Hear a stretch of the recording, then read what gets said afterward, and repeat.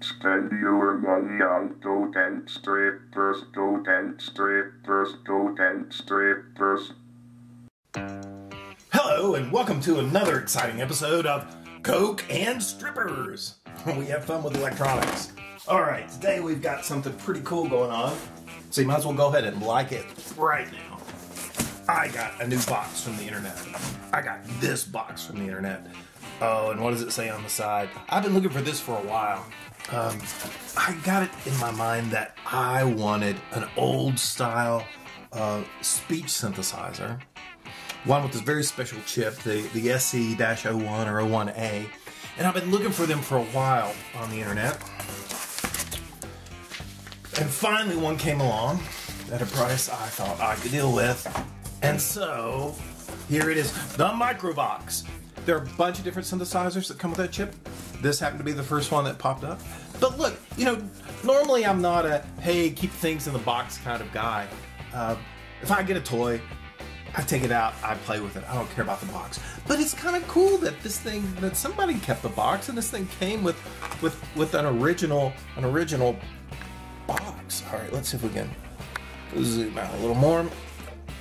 So, original foam. What does this thing look like? All right, so we've got a power supply, wall wart, 22 volts AC. All right, a little strange, but you know. And we have the Microvox. Woohoo! Microvox text-to-speech synthesizer, FCC sticker. 1982 Microvox. Input. Look, this power supply is attached. It's like you can't. All right. Well, anyway, this is what we've got. The ad said they didn't know if it worked or not, so we're hoping for the best. On the back here, we've got what looks like a serial port and a parallel port. 25 pin DIN for you new players that haven't seen these kinds of things before. And this is what I suspect is a speaker jack. A lot of these don't have any kind of built-in speaker. One of the other cool things that came with this, though, it's all listed in the ad, which is one of the reasons why I really liked this one, is look, it comes with a manual. Woohoo! And not only a manual, I mean, yeah, it's a manual, but look, it even has schematics, right? So even if it is screwed up, it gives us a much better chance of fixing it. So we've got a schematic, we've got parts list. If something goes wrong, I'd say we could build another one, but we'll never find that chip. They quit manufacturing this thing, I don't know, 20, 30 years ago. So you can't get it anymore. But so we've got all of the information on the circuit, and here. So one of the cool things about this one is, oh man, back in the day, it has a built-in computer in it. It's got a 6502 processor, so it does more than what the chip would do. So the chip by itself, you'd send it phonemes to make up a word. Here, like a list of the phonemes and what they sounded like, what, you know, sample word they would be in for the phonemes. But this one includes a microcontroller, and it has a dictionary, at least a small dictionary. I don't know, maybe a few hundred words, I think. Yeah, so here, I'm assuming this is the dictionary they have in there. So that each of these words are already divided out into phonemes. And if you use these words, it has a pretty good, you know, it can pretty well take just this text and do a text-to-speach. All right, so let's see if this thing works. What do we have for input? Well, let's see. We've got an RS-232 serial port and a parallel input port. Again, that stuff is almost impossible to read even in real life, so on the camera. So that's cool. Now, RS-232 can mean a lot of different things. So with a device this old, I want to be careful. I think I want to run this from an Arduino. And an Arduino, the large cheap Unos you can pick up for a few bucks from your favorite places in China, they run at 5 volts. Now, RS-232 can be plus and minus 15 volts or more. And a matter of fact, it used to be that kind of voltage. And you know, so with an old device like this, the voltages may be too high, so I'll need to take a look at that. But yeah, the RS-232 standard could be like plus or minus 15 or plus or minus 12. That's why, like on old PCs, you'll see a minus 12 on the power supply. Maybe plus and minus 5 or 5 and 0 for some of the newer stuff, which is easier to deal with a 5 volt. So let's see if we can figure out what this thing looks like. This is, so it looks like the input buffer here is an MC1489. All right, well, maybe that'll tell me what I'm looking for. Let's see what we can find out about one of those. Okay, so here's a data sheet. Just went on the internet and found this MC1489. What do we see? Input voltage range plus or minus 30 volts. So it'll handle up to plus or minus 30 volts. Input turn on voltage threshold. Minimum at 1 volt, maximum at 1.5 volts. So that's cool. I can drive this input with a 5 volt supply, and the turn off, what it calls low, voltage low, is 1.25 to 1.75 volts. That or lower should be the low voltage threshold. So I can run this with a 5 volt Arduino very, very well. Seems a little weird that these voltages overlap. This turn off threshold is 1.25 and the turn on is 1.0. I mean, they're for different ranges, but you know, usually you try to put a gap in between there, but that's fine. I should be able to drive down really close to 0 and up really close to 5, so that shouldn't be a problem at all. And it accepts that, so, but what does it put out? So the Arduino is a really cool, a really rugged platform, but still it doesn't, you know, a high voltage, 30 volts, it would not be happy with, especially probably negative 30. But the output high is minimum 2.5 volts, 5 volts. So perfect. This thing is set up to do 5 volts in and out. That's great. We see max input current 8.3 milliamps. So I just want to be a little careful, particularly hooking these things up like the again, older electronics generally won't source or sink very much current before it fries. The Arduino is fairly nice in that regard. You get like, I don't know, 20 milliamps, 40 milliamps. So I just want to be careful not to smoke this thing. All right, so other than that, we are good to go. Excited.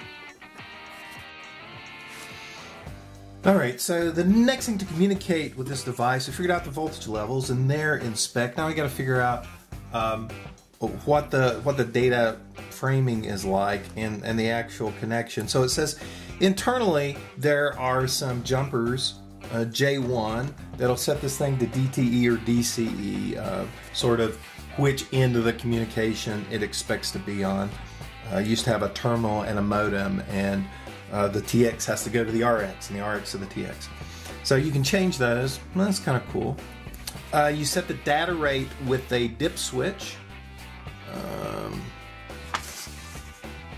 And you set the rest of the formatting with another dip switch. The word length, parity, stop bit. So, you know, most stuff now is sort of, you see like 8N1 if you're used to doing serial stuff. That's 8 bits.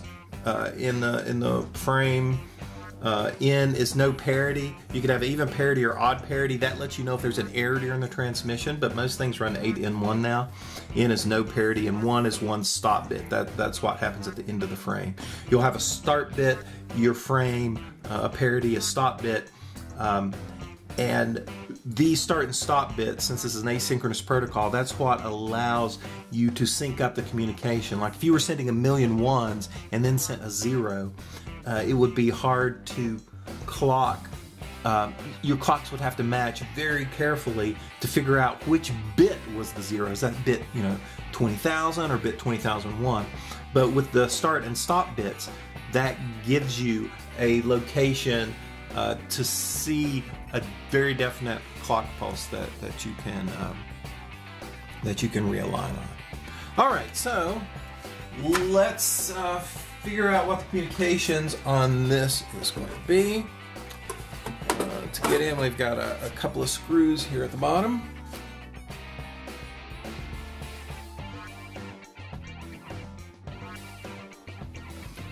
All right, the two jumpers we were talking about are here. They are both set for DCE, that's fine. This dip switch controls the baud rate. What is that, like 150, 300, it's hard to read those, 600, 1200, something. That's set for 300 baud, which is probably fine, but it sounds a little slow to me these days. Let's go with 1200. And over here, 6, 7, and 8 are the 6, 7, and 8 are the protocol word length, parity, stop bits, that kind of thing. So now you see this says on and off, or off on the side and on. So this is off, on, on. They use a slightly different definition here in the manual. They use closed and open. So you just have to realize that closed is the switch is closed, in this case meaning on, and open is off. So we have off, on for those 3 bits. Open, close, closed. That's 8 bits, no parity, 2 stop bits. The Arduino serial drivers aren't very sophisticated, and you can pretty much only do 8 in 1. So I need to change this to 8 bits and 1 stop bit. So that'll be open, open, closed. I need to change position 7. So we'll take the little over here. There we go. So now we should have 1200 baud, 8 in 1 DCE. I think we can deal with that.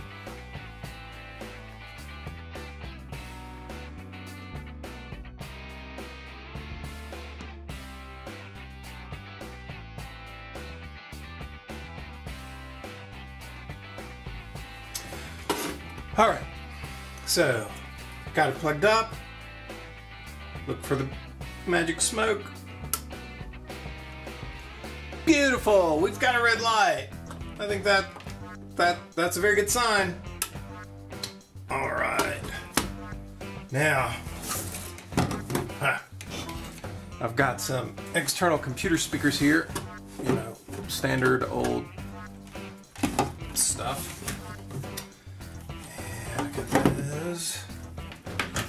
Somewhere they have an audio plug. That would be here. Yeah. Shut up, computer. Oh. Ready. Ha. That's very cool. Ready. So I know that all the basics are working. Like this thing is probably completely functional. I really like that they have some kind of output that shows the thing is functioning. So that's very nice. All right, now it's time to do a little Arduino setup. All right, so I've got the Arduino ready. I added a couple of 1K resistors to these I/O lines. It's just a good practice if I were to get the directions confused, TX and RX, and it's hard to do. I mean, sorry, it's easy to do, because when you're thinking TX on this side, is that TX? No, that's RX. Anyway, it's really easy to get messed up, so I want to keep the current down so that I don't risk blowing up either of these devices. So I've got a TX and an RX, and then you have to have a common ground. So that's the ground. I look up the pin I/O in the manual. So I know that this is ground and TX and RX. And I wrote a little bit of Arduino code, which we click upload, loads to the Arduino. And let's see, we can. It's ready. It's ready. All right, here we go. Frame in error, frame in error, frame in error, frame in error, frame in error, frame in error, frame in error. Okay, so that's saying frame in error, which is not what I was outputting from here, but that's very cool. So it's saying that the framing is screwed up between here and there. But the diagnostic, it's cool to have a diagnostic, and since you've got voice output, you might as well say what's wrong, and it's not understanding the framing. So I'm going to take a look and figure out what's going on with that. Alright, so I had a good hard look at what was going on, and the signals were inverted. So in the Arduino, you can put a common 1 at the end of software serial.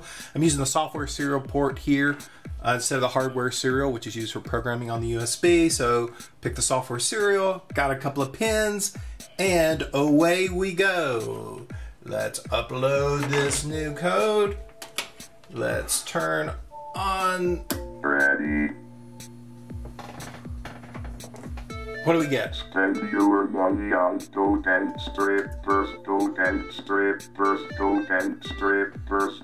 Spend your money on Coke and strippers. Well, that's Diet Coke and wire strippers. Spend your money on totem strippers, totem strippers, totem strippers. So that's our fun for today with this Microvox text-to-speech synthesizer. Spend your money on totem strippers, totem strippers, totem strippers. And an Arduino Uno giving you some good advice. Go spend your money on Coke, Diet Coke, and strippers, so you can have fun with electronic projects like this. Don't forget to give it a big thumbs up, like it, subscribe, tell all your pals. Spend your money on totem strippers, totem strippers, totem strippers.